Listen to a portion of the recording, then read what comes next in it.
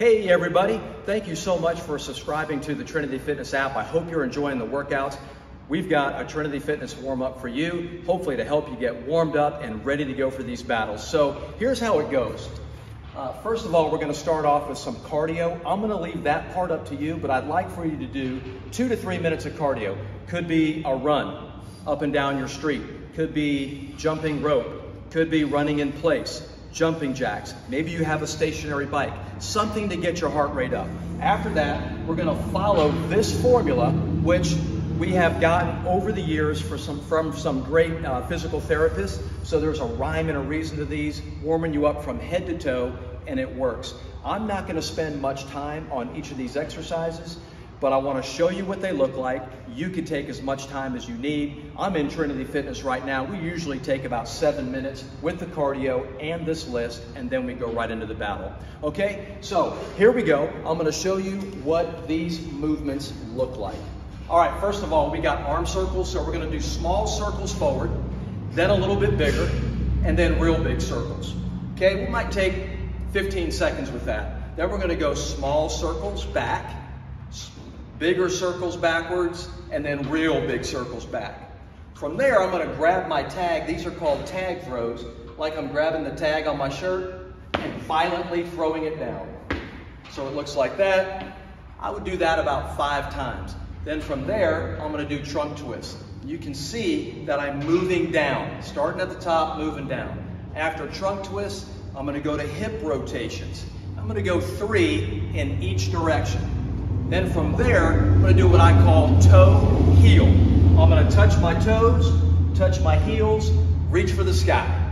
Toe, heel, reach for the sky. So I'm getting a good hamstring glute stretch. I'll do that about 5 times. Then from the back of the leg, I'm gonna move to the front of the leg, and I'm gonna do a dynamic quad stretch. So I'm gonna grab my shoelaces, point my knee right to the ground, 2, 3 seconds, I'm gonna go to the other side. 2, 3 seconds. I'm gonna go back and forth till I hit 3 on each leg. Then from there, I'm gonna actually go down to the floor. So check this out. I'm gonna be in a pike position with my hips up in the air, and I'm gonna do an Achilles calf stretch, just back and forth here, all right? Then I'm gonna raise my right leg and put it beside my right hand.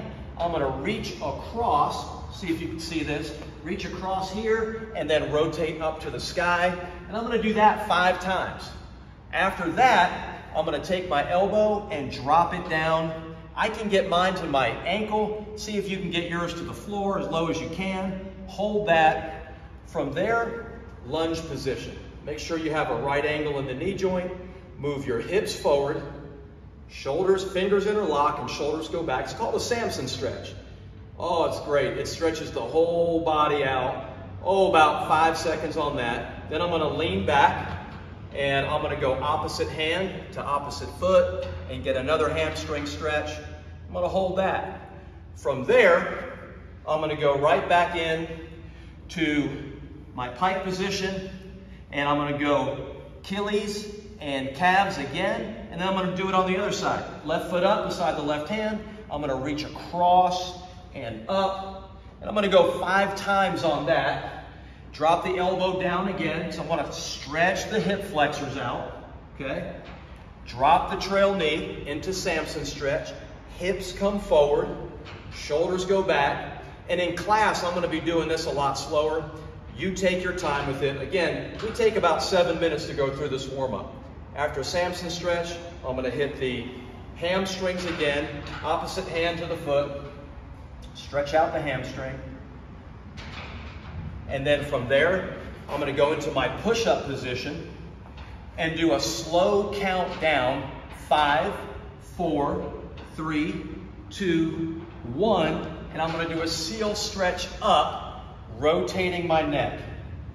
Okay, super important, loosen up the neck. And I'll do that, I'll hold this about 10 seconds, then I'll come back to a child's pose. You might, if you're in yoga, you might recognize this. And I'll lean to the right, lean to the left, and I'll stretch out my shoulders and my lats for that. That's the whole routine. The only thing left is muscle memory, and that depends on what the battle is for the day. We'll typically take 2, 3 movements that are in the battle, and slowly work our bodies through the range of motion. So if I've got squats in the battle, I'm going to take some time and do some air squats. I might do a set of 10, slow, working all the kinks out. If push-ups or pull-ups or lunges are in the battle, I'll take a little bit of time to work those movements, and then I'm ready to go. I hope that helps you. God bless you. We'll catch you next time. And thanks again for subscribing to our app.